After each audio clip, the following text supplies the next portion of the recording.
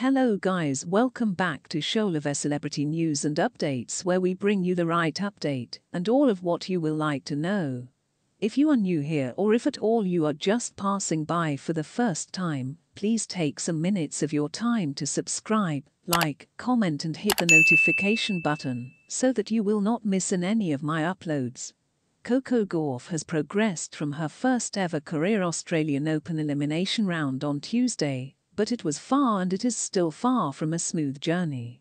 The fourth-seeded Florida local crushed has Ukraine's Marta Kostyuk by 7-6, 6-7, 6-2 in a twist-filled quarterfinal that kept going for 3 hours, 8 minutes. "I'm really proud of the fight I showed today," Gauff said in her post-match interview on court. "Marta is a very tough opponent. Every time we play it's a tough match. I really fought and left it all on the court today."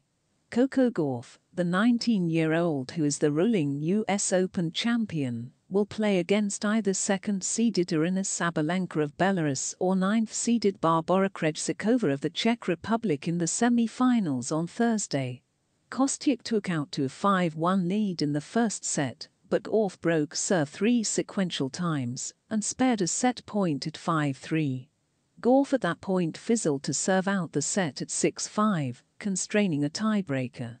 Gauff hopped ahead by 4-2 lead again in the opening set tiebreaker and had 2 benefit points coming when she drives 5-3, but she lost both points.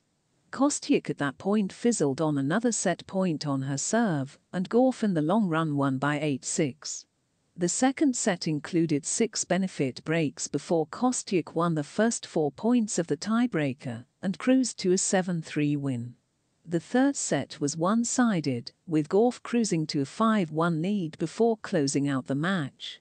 "I was just trying to get one more game in the first set and at least make it competitive," Gauff said. "And then one game turned to another and I was able to win that set.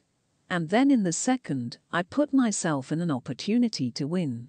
I think I got a little bit passive. When I came out in the third, I was just trying to play aggressive and hit through the court because I knew if I left something standing, she was going to take advantage." Thank you for watching to the end. If you have something else to tell us about this video, leave your comment on the comment section below. Your comments matters a lot. Don't forget to subscribe, like this video and share. See you next time.